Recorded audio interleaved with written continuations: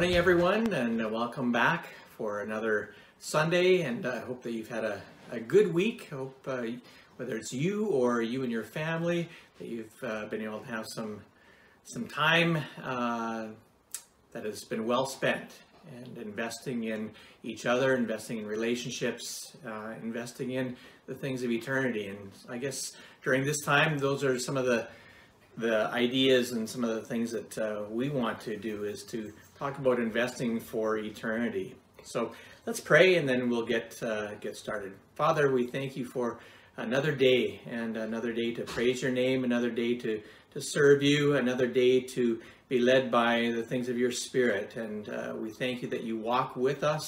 And Lord, as we give our lives to you, we pray that the fruit of your Spirit would come alive in our lives and in our hearts, in our actions and in our attitudes, Lord. And we just pray that as we center in on your word this morning, that it would just speak to our hearts, and that you and you alone would transform our lives and instruct us in the ways that we should go.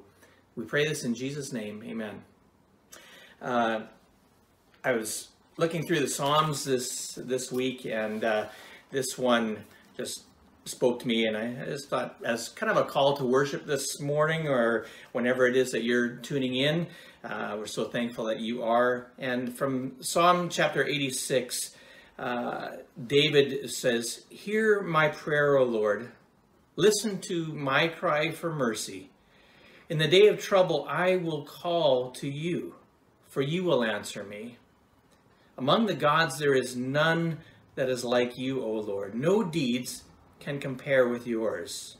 All the nations you have made will come and worship before you, O Lord. They will bring glory to your name.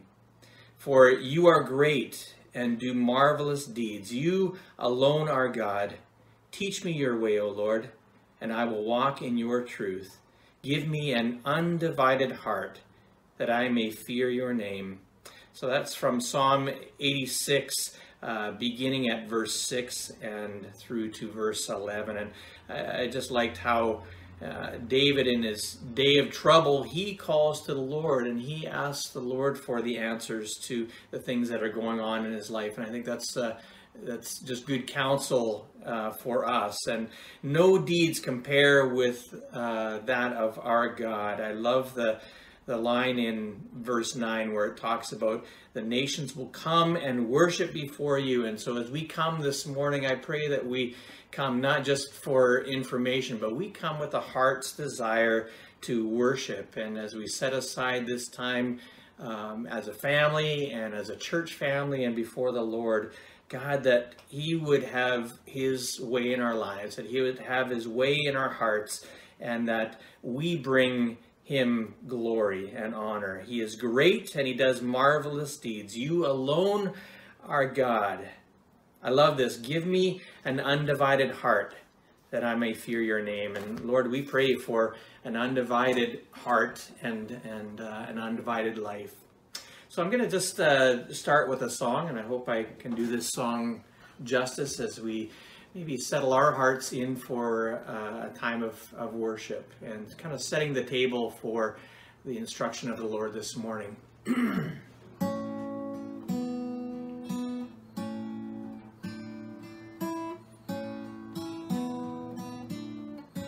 O Lord my God, when I in awesome wonder consider all the worlds thy hands have made, I see the stars, I hear the rolling thunder, thy power throughout the universe displayed. When through the woods and forest glades I wander, and hear the birds sing sweetly in the trees.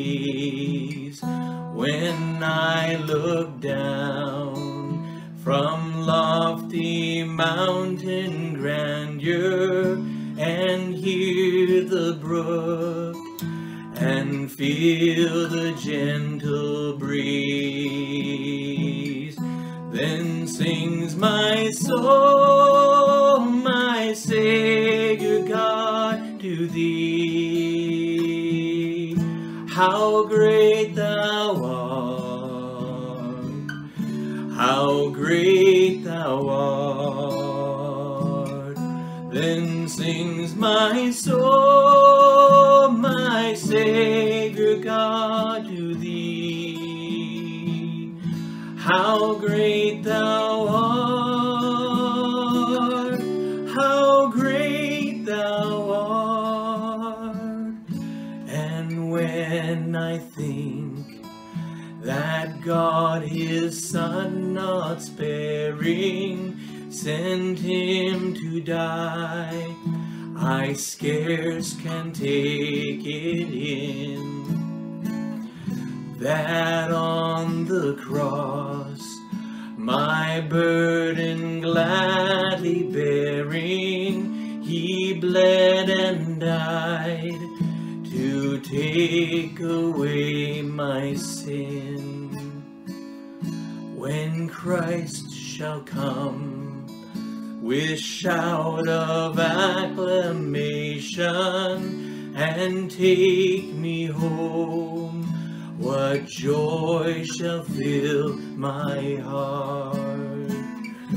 Then I shall bow in humble adoration, and there proclaim, my God, how great thou art. Then sings my soul, my Savior God, to thee. How great thou art, how great thou art. Then sings my soul, my Savior God, to thee. How great thou art, how great thou art. Then sings my soul, my Savior God, to thee.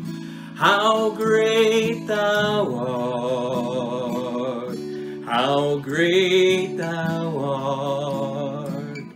Then sings my soul, my Savior God, to thee. How great thou art, how great thou art, how great thou art, how great thou art.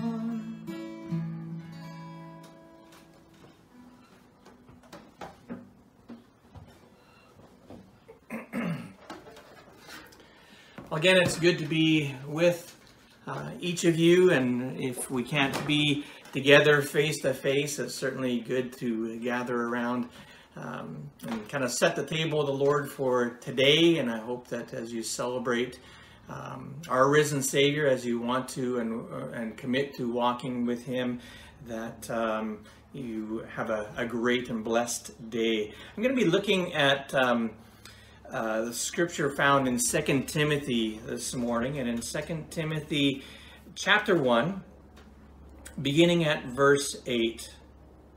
Paul is writing to Timothy, and Timothy is a young leader in a difficult ministry challenge and congregation. And so in verse 8 he says, "So do not be ashamed to testify about our Lord, or ashamed of me, his prisoner." Paul at this time was in chains.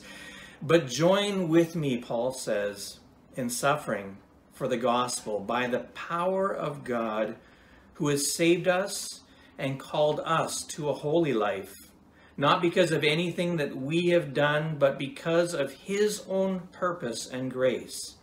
This grace, was given us in Christ Jesus before the beginning of time, but it has now been revealed through the appearing of our Savior, Christ Jesus, who has destroyed death and has brought life and immortality to light through the gospel. And of this gospel I was appointed a herald and an apostle and a teacher. That is why I am suffering as I am. Yet I am not ashamed, because I know whom I have believed, and am convinced that he is able to guard what I have entrusted to him for that day. What you have heard from me, keep as the pattern of sound teaching with faith and love in Christ Jesus. Guard the good deposit that was entrusted to you. Guard it with the help of the Holy Spirit who lives in us. And just a few things that I just wanted to even just highlight for us that I have as notes even in my part in this text. I just underlined or kind of highlighted that this is Paul talking about the gospel, and it is a gospel that is of God's eternal purposes, as he says that from the beginning of time that this grace was given to us in Christ Jesus. It's a gospel of eternal purposes that God has in mind for his people. I also highlighted or circled in verse 10 where it says about Christ Jesus, who has destroyed death and has brought life and immortality to light through the gospel. It is God calling us to a gospel that is a gospel of life. It is living truth, and it is living truth that can be in our lives and in our hearts, and that can be the power of God at work to change a life, to change it from the inside out. He's giving us life, and life that is here now, and is also a guarantee for life that is to come in him. He talks in verse 11 of this gospel that he was appointed a herald and an apostle and a teacher. It's a gospel that is also a gospel of service. That as God speaks into our lives, as he invites us into his life, the gospel life, and as we take hold of that, he invites us also into a partnership with him and with each other. Paul with God, and Paul with the disciples, Paul now with Timothy. It's a gospel of service. He says, I'm a herald of it, and I am an apostle and a teacher, and likewise, God calls to each one of us. He says in verse 12, I'm suffering.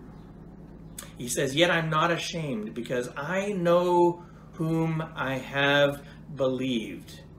And in that portion saying that I know whom I believed, it is the gospel of Jesus. Paul is saying that it is not my gospel, it is not your gospel, it is the gospel that points us, the good news that points us to him who is life, which is Jesus. Jesus is the way, the truth, and the life, and he is our way to the Father. And so it's in him that we trust.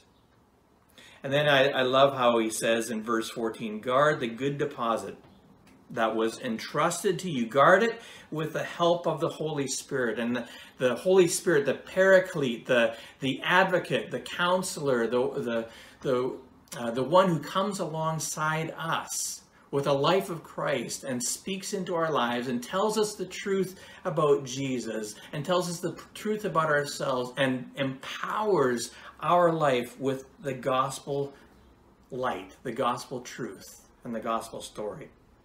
So in this text, in chapter 1 of 2 Timothy, beginning at verse 8, I love how when he starts talking in verse 8, he says, don't be ashamed to testify about our Lord, or be ashamed of me. And he's recognizing that he's a prisoner, he's in chains, but he's really not chained because the gospel can't be changed, or can't be chained, but it is free. And so he's living, yes, he's in chains, but he's a free man. And so he says, join with me, Timothy, join with me in suffering for the gospel. Timothy and Paul have this deep connection. Paul has been a teacher, a mentor. He's really been kind of like a father figure to Timothy. And I kind of get this idea or this sense that Paul with Timothy and his family, it was kind of for Paul almost an extended family for him, as we're never told what Paul's family is like. We know that he wasn't married, but we don't know what the dynamic was in his own family when he came to trust Jesus as his Savior.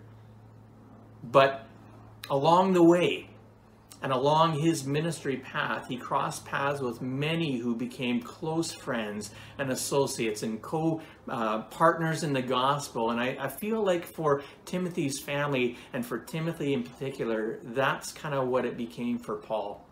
So they're deep in connection and in relationship. They work well together. Paul sends Timothy, though, into difficult situations. And he's sending him to be a voice for Christ inside sometimes chaotic relationships and chaotic situations, and even times when there's division in the church. Timothy, for one that we kind of see in his character, maybe had a little bit of timidness with him. He was not weak. He was not a weakling. Paul's words to Timothy aren't easy words. They're not easy words to share, and they weren't easy words to hear. And what Paul is inviting Timothy into is to share in a life that is a life of suffering. Again, Paul is writing to Timothy from a prison that he is in Rome. And the ministry that Paul had was not an easy ministry. He recounted times when he was beaten or in imprisonment or abandonment, and he faced conflict and efforts to discredit his witness. He would die without ceremony, most likely in Rome. And yet Paul considered all of the things that he was to go through, all of the sufferings that he endured, worth it. And his word here to young Timothy is that the gospel, made alive in Christ and in our lives now, that the gospel is worth it. The gospel is worth any and all suffering that might come. God's work, his kingdom work, and God's glory can't be taken away. In fact, how followers of Jesus Christ face suffering actually speaks loudly about the God that they serve and the power of this gospel. And Paul's words to Timothy are to be an encouragement. The gospel is worth it. God is worth it. So keep going, Timothy. And I would say to us, keep going, church. Keep going, keep living, keep spreading the message of Christ. And as I've said before, in these times that we face that are challenging, so challenging for us in many ways, but they've created some unique opportunities for sharing the gospel that is so worth it. It's a calling that is of worth whatever suffering and pain can come. And so how do Paul and Timothy endure this? How do they go through it? They understand that God and the work of his kingdom to which they're calling them to are greater than themselves. They choose to trust God, and they choose to trust him and rely on him in all situations, not just the pleasant ones. There's power in that kind of trust. It causes Paul and Timothy to be different, to be, as Paul describes, set apart for God's glory, to live lives that are lives of significance and purpose and legacy. God saves us. God calls to us. And God gives us grace and purpose. Timothy needs that kind of encouragement. You know, sometimes relying on the power of God can feel like a risky endeavor, a risky thing. because it means that we set aside our own abilities, our own ability to think that we can control things around us and to trust in his abilities. The courage and strength of Jesus, I think, can overcome fear and anxiety.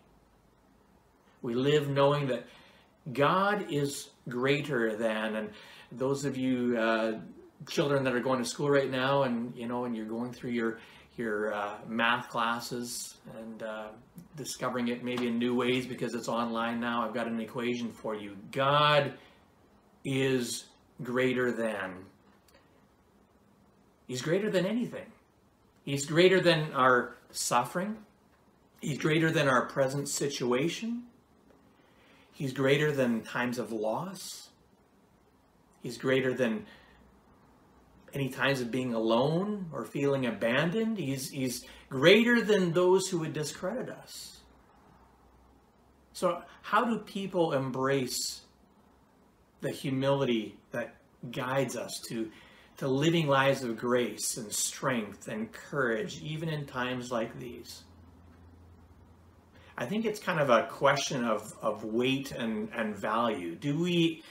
In other words, do we give more weight and value to our sense of security, or our senses of safety, or a sense of control or knowledge than we would give to the calling and power of God?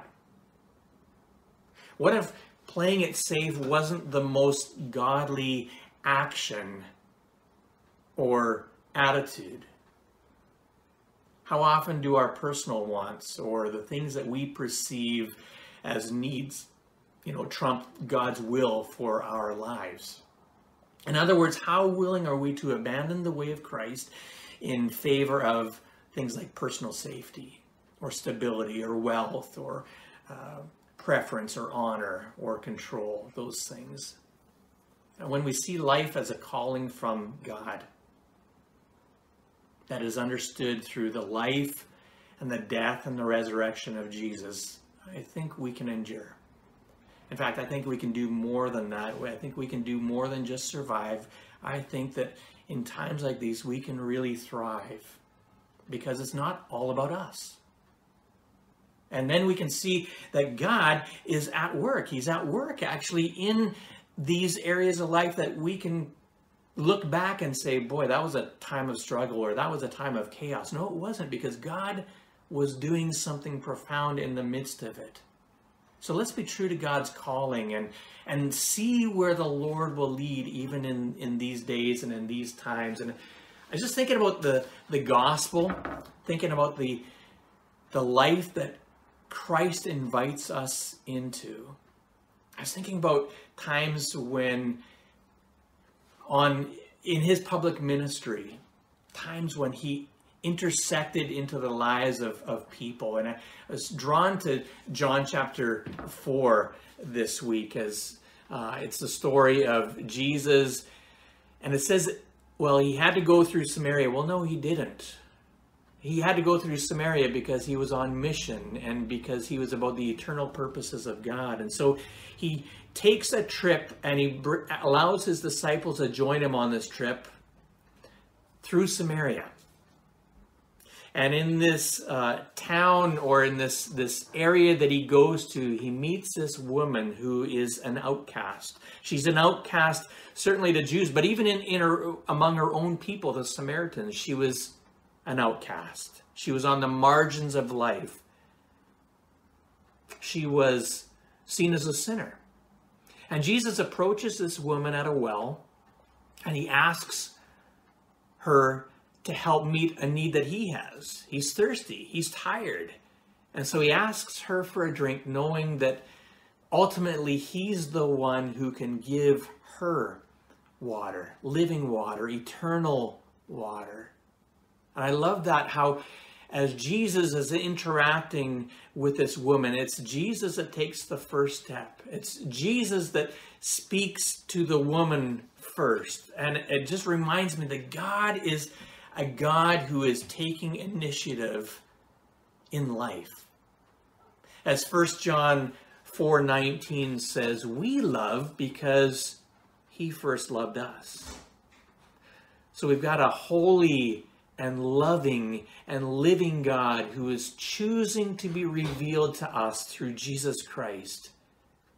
Even though, like the woman at the well, we lead a sinful life. And Jesus comes to her and encounters her, and he takes the step toward us. But as Jesus takes that first step, that doesn't complete the relationship. See, we've got to be willing to respond to God. We have to be willing to accept the living water that Jesus is offering to us. To walk forward and to trust that Jesus is who he said he was, the Messiah, the Son of God, and he is the one to take away the sins of the world. And he offers, in simple faith and trust in him, he offers us that living water that doesn't run out. So did that Samaritan woman struggle with understanding this and comprehending this? It's like too good to be true kind of stuff. Consider her past. Consider her life situation. There's a scholar, Paul Louis Metzger, that says a lot of men had made promises to that woman. Promises to her in exchange for something. And no doubt she's a little jaded. But Jesus offers to the Samaritan woman grace. This is neither a deal to be made. It's not a promise in exchange for something. It's unearned.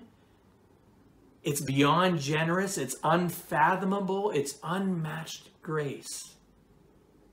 And the result for the one who trusts? Freedom. A new life. A life lived in Christ in which no one or one is no longer required to thirst or search anywhere else for life.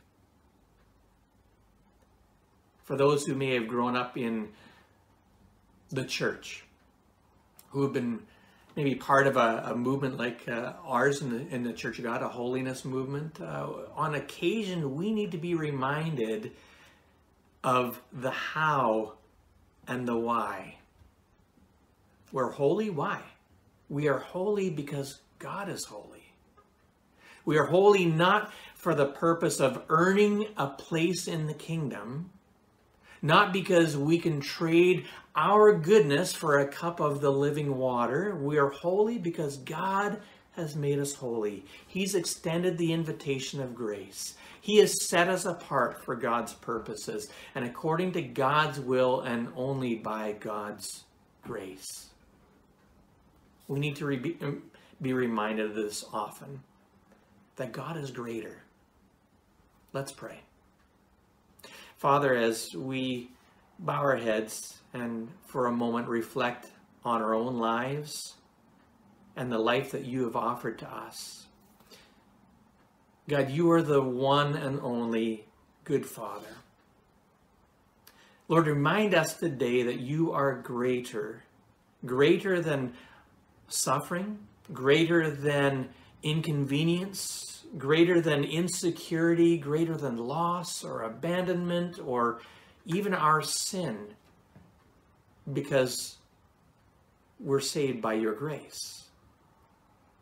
And we need to be reminded, and we need to be thankful that we can enter into your presence and that we can drink from your living water because of your sacrifice and because of the grace that you offer to each one of us. Forgive us for forgetting that it's nothing that we've done or nothing that we've been that has caused us to earn your grace. Instead, it's because of you that we can live holy lives, that we can live changed and cleansed lives, committed to following your will.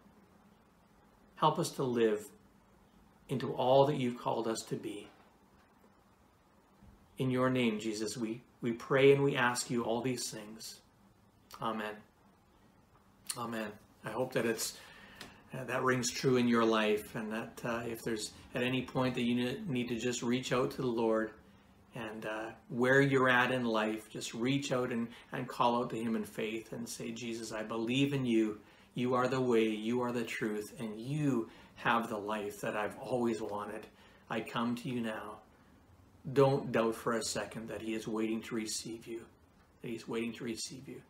God bless you this day, and I hope that you live for his glory. I'm going to ask Rachel, or I asked Rachel to do a song for us just to kind of close our time together. So bless you, and may the Lord strengthen you in your walk with him. Hey everybody, let's sing together the goodness of God.